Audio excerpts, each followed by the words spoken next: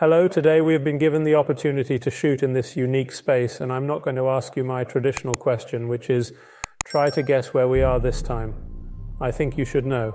If you don't happen to know, that's a bit of a shame, because we are in one of the most amazing villas in the world, Villa Tugendhat, and we're going to give you a full introduction to it today.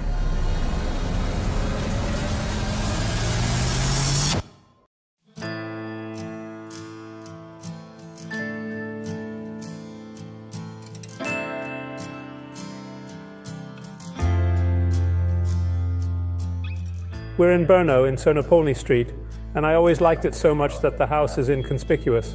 It's basically a small one-story house that doesn't pretend to be something terribly big and important and doesn't occupy some huge piece of public space. It has an extremely low fence, you can see a lot of things, and at the same time there's a pretty big view of the city skyline that allows anyone walking by to look out over the city.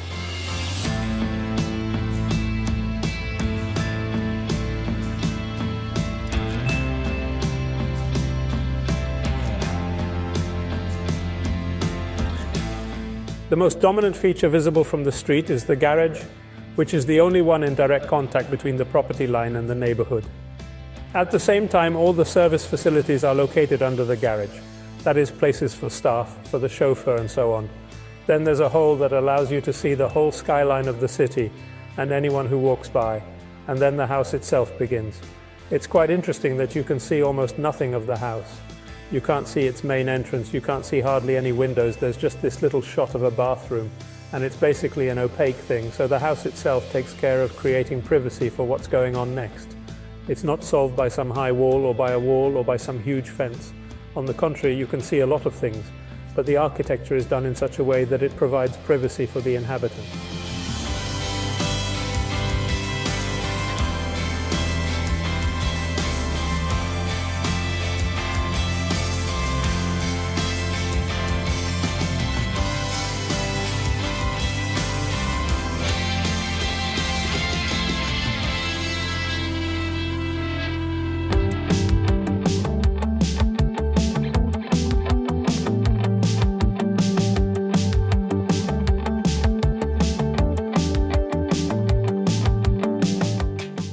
From the garden from the south, the house looks really different than from the street.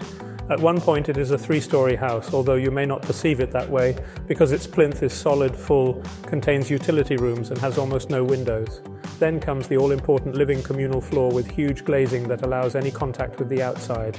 And then the private floor of small rooms and bedrooms, which is almost impossible to see from here.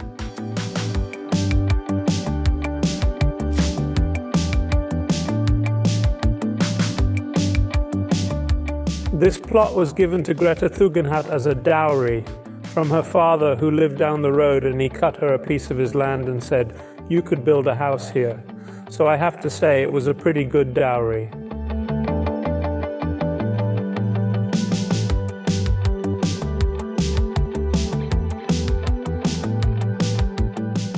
In the 20th century, there are probably only three basic concepts of how to place a building on terrain. The first one was invented by Frank Lloyd Wright, and he said that the house should continue seamlessly into the surrounding garden so that you open the door, you walk out, everything is on the same plane, and there's really no difference between when you're inside and when you're outside. Corbusier came up with the second one, and he said that on the contrary, you have to raise the house high above the ground, on the pilings, on the piles, and there you create a new plane, a new quality.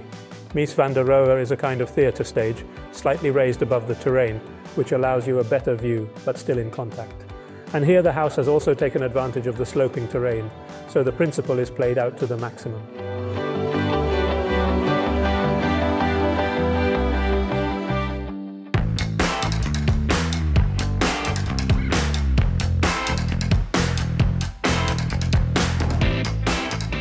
This is actually a simple connection from the main living floor to the garden. It could be a tiny inconspicuous staircase, but it's not. It's this kind of serious, wide, monumental travertine staircase.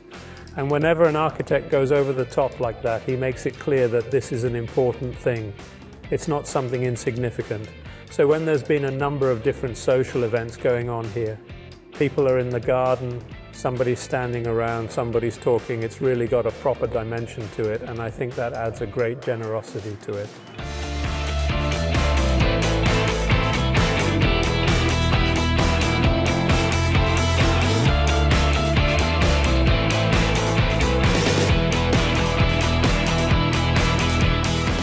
We are on the main residence terrace, which is connected to the largest living area. You can see the two elements of the supporting structure here, but quite important here is the milk glass, which on the one hand provides privacy so you don't know what's going on in the neighbouring plot, but at the same time it creates a lee. So again, an extremely large area to sit here and have a bite to eat and be in touch with the city and with nature.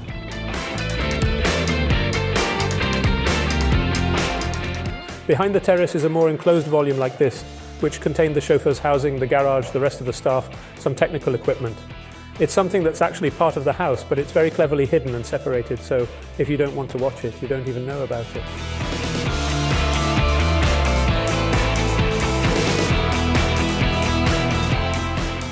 The whole house is actually strictly rectangular, but it has a few exceptions. There are a couple of parts where the geometry is broken. There's a whole section of the circle at one time, and this, I think, was something that Mies was very good at. That whenever this kind of thing appears, it's an important accent. Something is highlighted by it. Here, for example, the entrance to the house.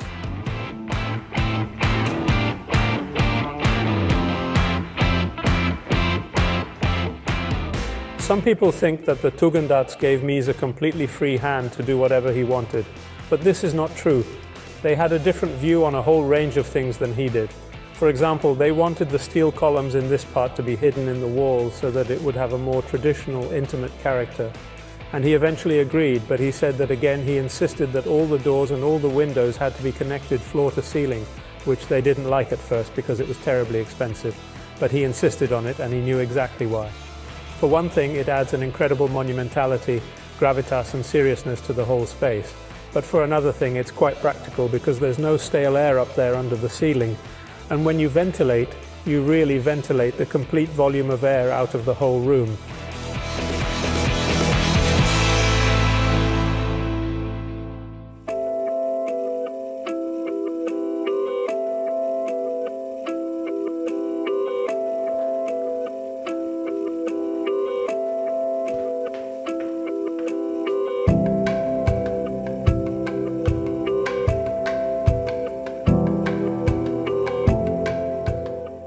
Today we got a unique opportunity to spend the whole day here.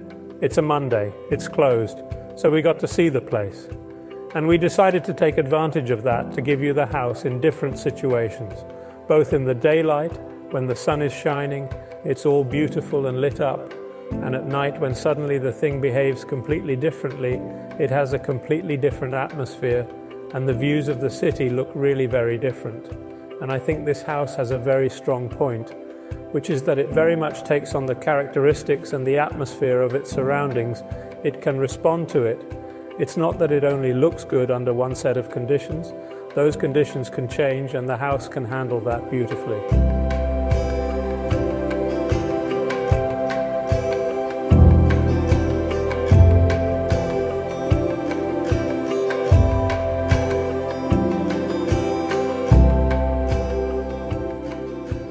This house clearly belongs in the textbooks of 20th century architecture, and perhaps of all time.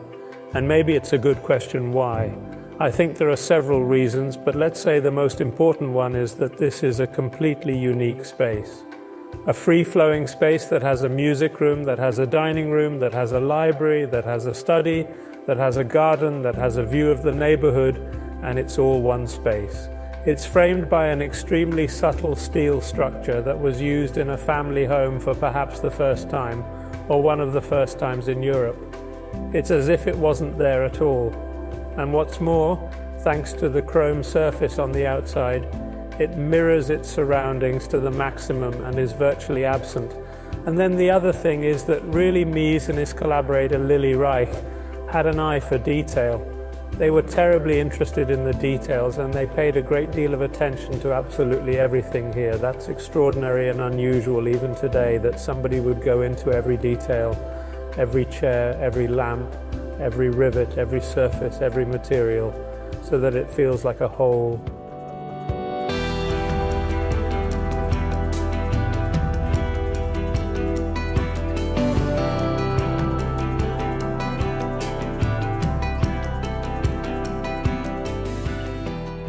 Two important quotes attributed to Mies are, "Less is more," and "God is in the detail." Both of those quotes are somehow materialized here. What I think is important is that when you find yourself in any place, it contains the essence of the whole house. Let's try and get that right here.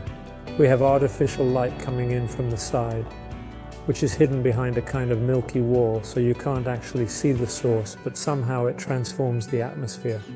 There's beautiful furniture here, specifically a chair called Brno, so designed for this house, which has a similar principle to the supporting structure. It's shiny, reflective, reflects everything in the environment, maximally immaterial. The same goes for this iron column, which is hidden in this chrome casing. Behind me you see a piece of Macassar veneer. It's an incredibly beautiful material that stands on its own. And because there's minimal stuff here, it has to be perfect.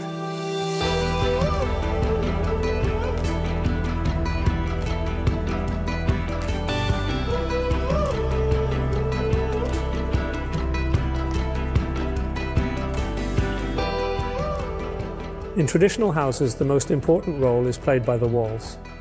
This is not the case here. Here, the walls are non-load-bearing elements.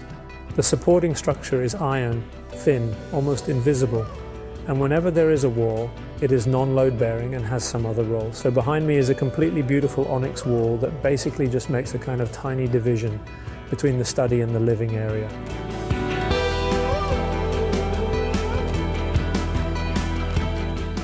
This is the famous onyx wall, sovereignly the most expensive element in the entire quarry building from Morocco. It's thin, only 7 centimeters wide, and when the winter sun shines on it in the afternoon or early evening, its colors begin to change. Here you can see it a little bit when suddenly the sand color starts to turn orange, sometimes even dark red. I think even the architect was quite surprised by the lighting effects that this stone could produce. He grew up in a family of stonemasons, so he knew it quite well, but still, the thing worked incredibly well here. It was also one of the things where there was a lot of haggling between the builder and the architect, because the thing was really, really expensive. And the Tugendhat said, "We don't have to have this, it's too luxurious, it's almost unnecessary." But I think they were quite happy afterwards.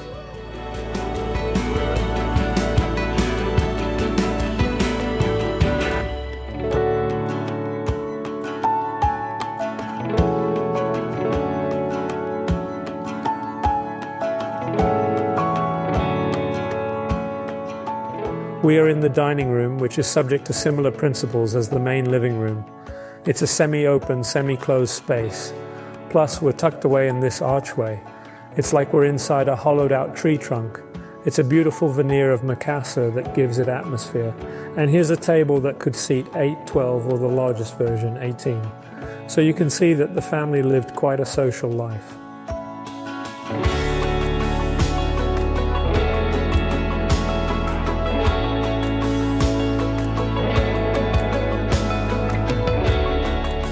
As you can see, with those huge 5x3, 5-meter pieces of glass, it was possible to move up and down like that, so a technological marvel for its time, and you can even half fold it as you need to. So you can stop it at like this level where it acts as a railing for little kids, or you can set up a drink here. And at that point, the connection between the inside and the outside is absolutely perfect. So yes, you can be inside, you can be in a glass box, in a glass room looking at your surroundings, which is like wallpaper, but at that moment, when you really bring it down and you've got fresh air blowing in, you can hear the birds singing outside, you can hear the leaves moving. You're basically part of that outdoor space, and that's how the house was designed. It wasn't conceived as a garden and a house, it was conceived as a house garden as a whole.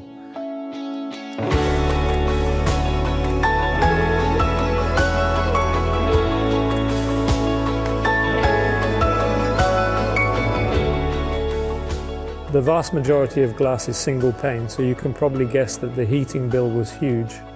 Also, 1 carload of coke a season fell on it here. But a lot of the stuff here has been thought out, so we can find heat sources under the windows, for example, so the inside doesn't get hot. And this house was the technological cutting edge of its time.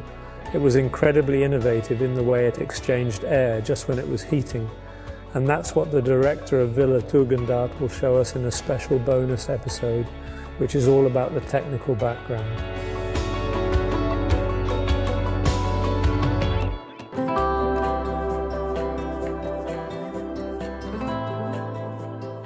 An extremely important part of the atmosphere of the interior is this conservatory, lined with 2 rows of glass, where at the same time, between the interior and the outer garden space, there is also this artificial garden. And of course, in the evening, you have no way of knowing what's outside, what's inside, what's in between, what's reflected. But even during the day, it performs this function where suddenly you're looking into the outdoor space through the filter of vegetation that's closer to you and that you can influence in some way. And this is a principle that has subsequently been copied by hundreds of architects around the world, how to blur the line between inside and outside.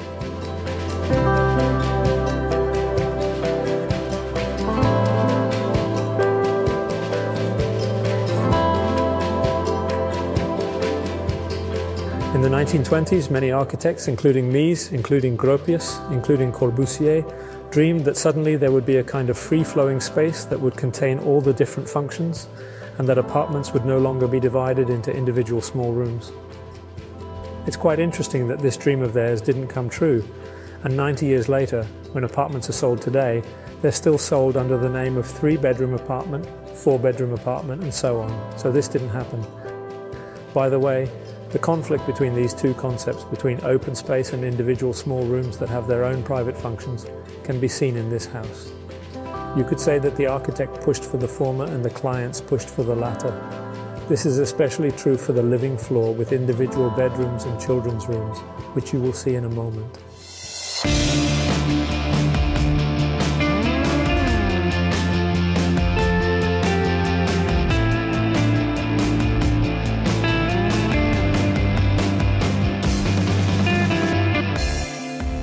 Behind me you see Greta Tugendhat's bedroom. It's a relatively small room, kind of traditional, the way you might imagine a bedroom. What gives it some presence are the floor-to-ceiling cupboards and doors and a good connection to the exterior. But otherwise, here the Tugendhats persuaded the architect to put load-bearing steel columns inside the walls, so it looks like a pretty ordinary house.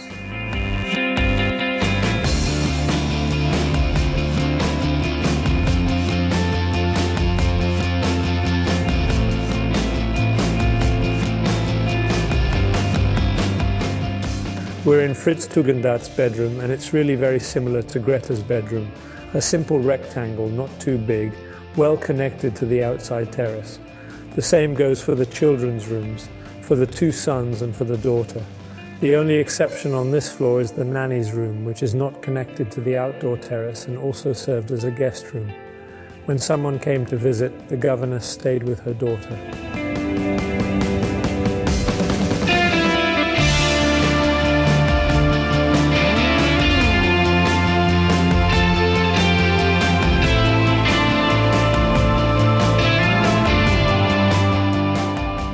The bathrooms are beautiful elevated spaces that have light and air from above, so even when you're inside the layout you can air out, but at the same time it shows a high standard of hygiene.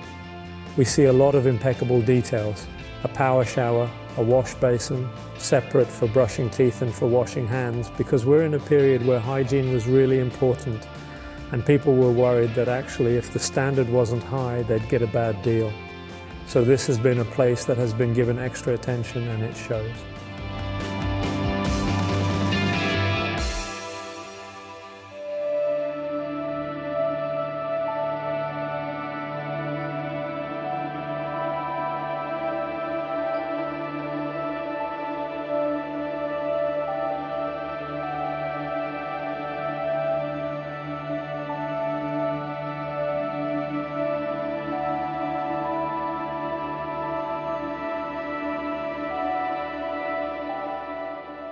The villa has been in existence for almost 90 years. Its principals spent only 8 years of their lives here. The last phase came after 2012, when it reopened to the public after a costly and, in my opinion, excellent renovation. I understand that most of you, when you see this thing, think, I'd like to visit that, I'd like to see that too, but it's not quite that simple. If you look at the calendar, you'll see that it's sold out months in advance. So it's quite hard to find exactly when to go here. The great thing for you is that you can go to the garden almost any time in good weather for an entrance fee of 50 CZK. You just have to check the website to see if there are any special events going on. If not, you can go into the garden, see the garden, And from the garden you can also go into the technical background where you can see the exhibition and the model. And because of the complete glazing and opening to the outside, you can see quite a lot of things inside. I would definitely recommend a visit to this place, if only because it is one of the few houses you will find on the UNESCO list. When you go here, you'll find that there's an incredible amount of beautiful details that someone has thought of. And when you look at them, you'll find that it's very inspiring.